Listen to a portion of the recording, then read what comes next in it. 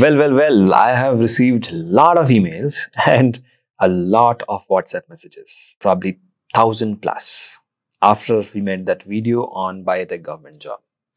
And after getting that, after seeing all the response, all the great responses I received from all of you, and all the questions which I'm receiving, I thought, okay, I'll make a part 2, a sequel of this particular video, so that I can give you some more tips, tricks, and ideas on how to get biotech government jobs in India. Okay. So in the last video, I already told you about the three types of jobs. You have 3 to 4 types and you can get. But now let's look at how can you get it, right? The first thing which comes in my mind is information. You know, getting a government job is all about information, because many times information does not reach. It doesn't reach you, you're not aware, you will not apply, and then somebody else gets it. Okay. That's the truth of government jobs. And that is why we have Biotechnika. If you want to stay up to date with latest information, what kind of government jobs are coming in the biotech sector, then you have to subscribe to Biotechnika. Stay subscribed. Keep looking at the notifications which keeps coming. We inform you through WhatsApp, through Telegram, as well as email newsletter. And all these 3 are free. So you can just subscribe to any of these and you can get all this information and stay up to date. When you're up to date with all the information which is coming from the government sector, say Silk Board has got a vacancy, say ASRB has released a notification, say BARC has released a notification. Now, you need a place where you can go to and check all of that and apply, right?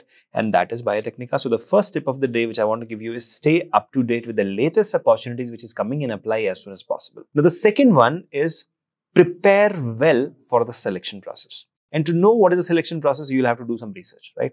So you can comment below what kind of jobs, which particular job you are trying to apply for, and I will create next video on the selection process in these departments. Okay. So you have to be aware of the selection process. You have to, prepare well for the selection process. And in general, selection process is like you have to apply first, and then there will be an exam, and then there will be a personal interview, and then probably there can be a technical round with the scientist, and then finally they give you an appointment letter. So this is how it works. Now, many times people think that it is all fixed and they will ask for bribe. No, it's not true. In today's era, they don't do that. Maybe in the past era, they used to, but it has become minimal to some extent. And if that is happening to you, let me know so that we can raise our voices against that. Okay. So that's the second point, prepare well for the selection process. Now, the third part is building a strong academic profile. Okay. Now, basically, government always, or the people in the government are always looking for someone who is knowledgeable, right?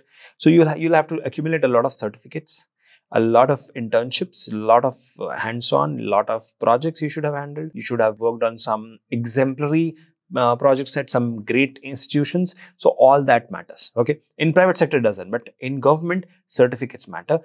Your skill set matters, and they're going to look at the reputation of the organization where you work. So all this matters. Okay. So you have to make sure that you build a very strong academic profile. You can start with online certifications and online internships and slowly transition into multiple things. And also here, what works is they should know you by face. So, you have to do a lot of PR for yourself. Like you have to do a lot of self-branding through LinkedIn and other stuff, so that people know you even before you apply. So that's something you should know. Building a strong academic profile is a must if you want a government job. Okay. Let's move on to the fourth point. The fourth point is gaining relevant experience. Now, suppose you're applying in Silk Board, but you don't have any experience on working on silkworms, then obviously you're not going to get through. So this is where it comes. Whatever might be your target department, start gaining relevant experience, maybe as a contractual position, JRF, SRF, or maybe pursuing your PhD in that direction, so that whenever there is a vacancy, when you apply, that particular relevant experience will come handy. And that is where the recruitment board will look at your experience and your expertise, and somebody else who has not got enough experience, you will get a preference. So that is where gain relevant experience to get through the interview process. Now let's move on to the next point. The next point is network with the right government officials. Now this is very, very crucial. Why it is so? Because, many a times in government, when you know people, it works. Okay, so that references work. And how do you do that? LinkedIn is an excellent platform. Even you can reach out while you are working as a contractual JRF, SRF in these organizations. But one of the most important thing here is, you should start attending a lot of government sponsored or industry sponsored workshops, seminars, conferences where these officials will come, or maybe a job fair, maybe a biotech fair which was recently done in Delhi. Such stuff you have to attend. So that is where these government officials will come. CSIR head will come, various CSIR lab scientists will come. You have to network with them so that you are aware of how things work and they are aware of you, and that will definitely work in your favor. Referrals and references are one of the strongest ways to get into government jobs, and you have to accept it. It's not just talent or certificates, it's the referrals also. So you have to build a strong network. If you want to know how to build a network, you can always get in touch with me. I'll guide you on that. Let's move on to the next point. So the next point is be patient and be persistent. Okay. Now, you have to know this, that the government doesn't come up with vacancies every year. It may come every 3 years or every 5 years. So you need to stay patient. Okay, like I told you in my previous video also, stay patient, stay persistent, keep trying, keep building your network while there is no vacancy coming in, and keep trying. Okay, keep applying. Rejections will give you more insights on how you can get selected, and work on that and further improve. Remember that government is not bothered who works for them. Okay, but they're definitely bothered about what the right person should work for them, right? So you have to justify during your selection process that you are the right person, and definitely you'll get through.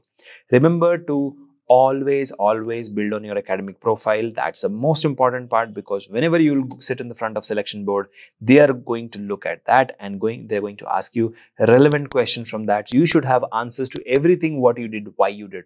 For example, you did a CRISPR certification. Why did you do it? So everything you should have a valid reason, so that it doesn't seem like you're just putting, throwing a stone in the dark. Instead, you have a directed goal and you are a very driven person. All this will work in your favor.